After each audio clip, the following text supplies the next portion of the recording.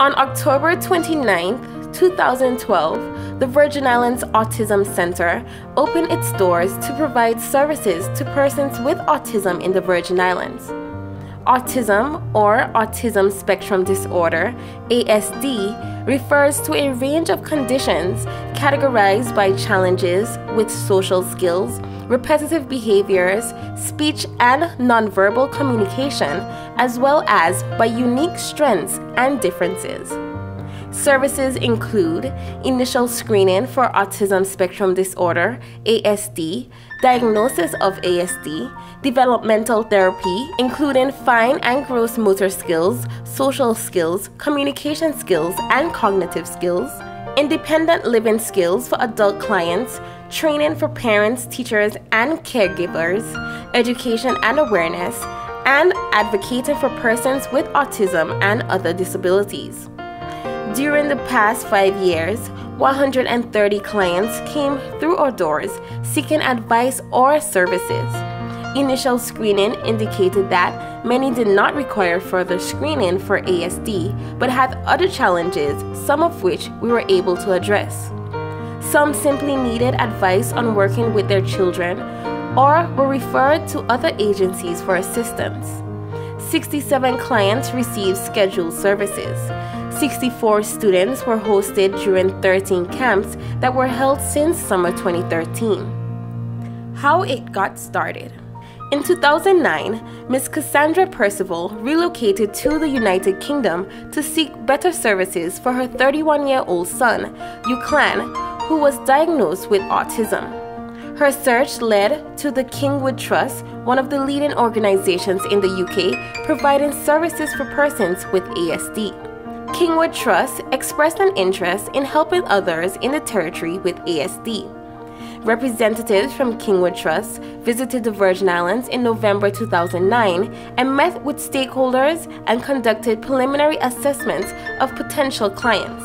It was decided that a program was needed and the quest was on for a funding agency to help start a pilot project. The Maria Holder Memorial Trust, a charitable organization in Barbados, expressed an interest in funding the project and confirmed that promise with a contract signing in April 2012 between the government of the Virgin Islands and Maria Holder Memorial Trust, who would fund the establishment of the program, and Kingwood Trust, who would provide the specialist support and training.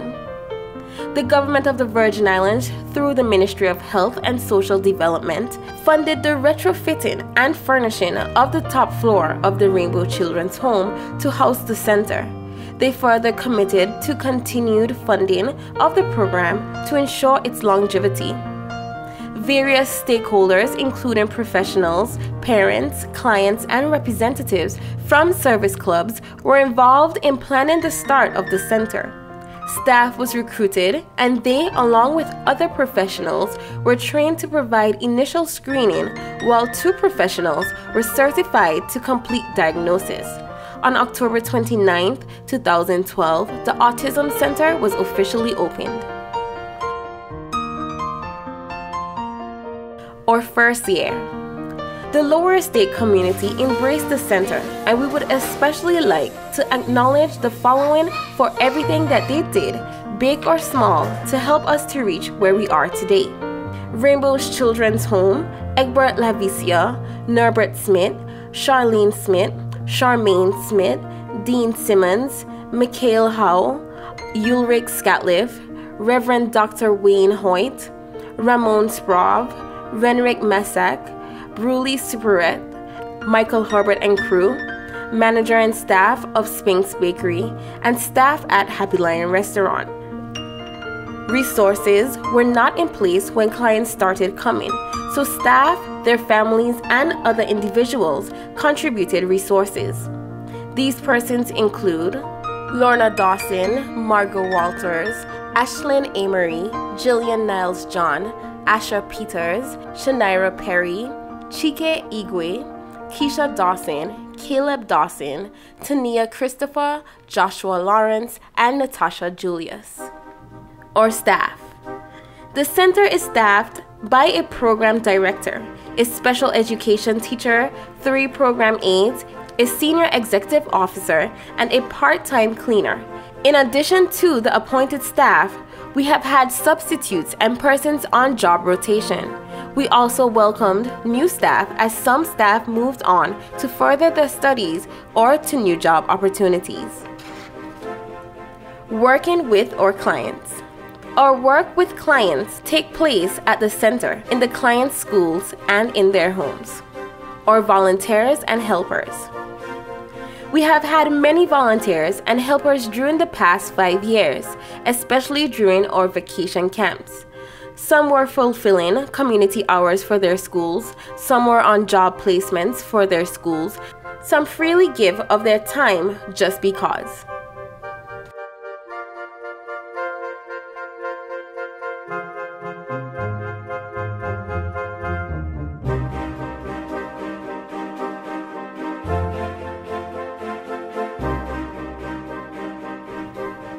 Or donors.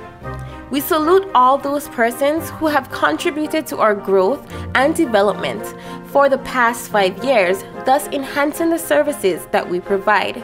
Resources, cash, time, transportation, big or small, we thank you for them all.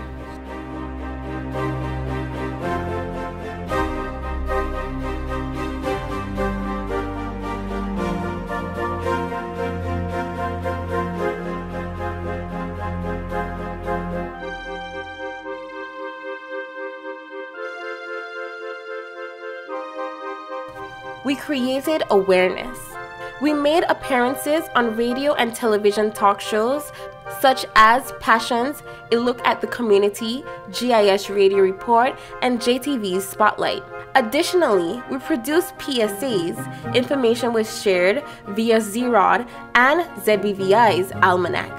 There were awareness marches, fun days, distribution of brochures, sale of pins, and campaigns such as our Lighted Up Blue campaign.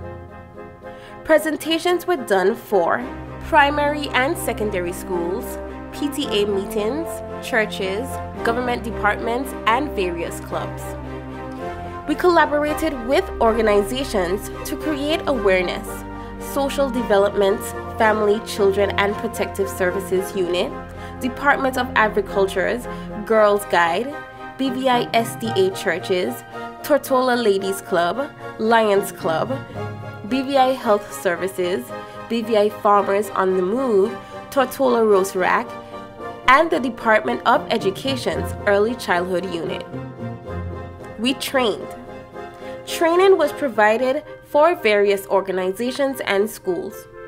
Education Department, Professional Development Days for teachers, St. George's Primary School, St. George's Secondary School, Rotaract Club and Civil Registry, D&D Learning Center, Wendell Potter, First Impressions Child Care Center, Estlin Henley Ritchie's Learning Center, Simmons Preschool. We were trained. We kept abreast with developments in the field of autism and other disabilities by embracing as many training opportunities as we could.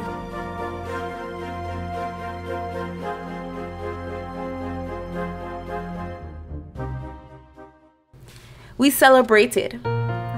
Lenford Pope, one of our adult clients, was awarded Employee of the Month at Bitter End Yacht Club. 2 of our clients have been awarded scholarships to attend Vanguard School in Florida, Shamori Palmer and Terrell Harrigan. One of our clients, Kenden Ortiz, received the Reading Council's Literacy Award.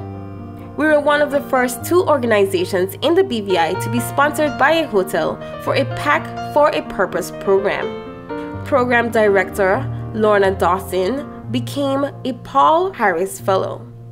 We received a brand new vehicle from the Rotary Club of the BVI with support from the following: an anonymous member of the Rotary Club of Tortola, Kurt and Nancy Richardson, Guana Island Fund, John and Jill Maynard, Najico, O'Neill Webster, and Sir Richard Branson. We were appreciated. We supported our clients' schools. We welcomed many visitors.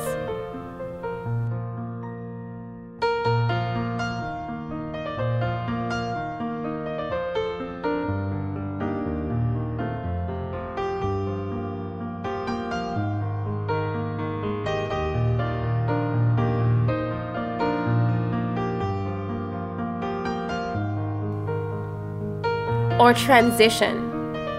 In 2015, Social Development Department was restructured and the Autism Centre became a part of the new Disability Services Unit.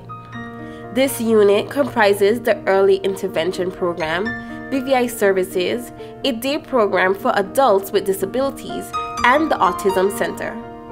Services were expanded to include other disabilities and early intervention, and the scope of our awareness activities widened to include International Day for Persons with Disabilities, World Down Syndrome Awareness Day, Cerebral Palsy Awareness in collaboration with Karen Alexander. Our Camps and Awareness Fun Days. Camps were held to provide an all-day fun learning environment for our clients, as well as to provide an opportunity for children with and without disabilities to interact and learn to appreciate and accept each other. Awareness marches culminating with fun days have been the highlight of our Easter camps.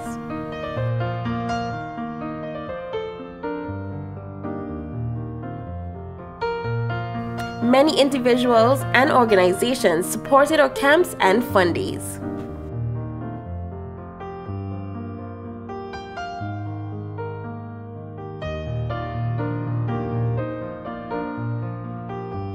Irma.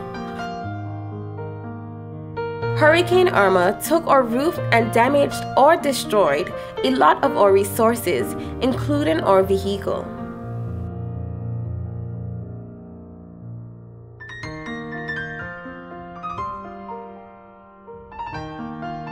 After Irma, the British Army, Public Works Department, Department of Waste Management, Rainbow Children's Home, Michael Herbert and crew, as well as Sadwise Limited.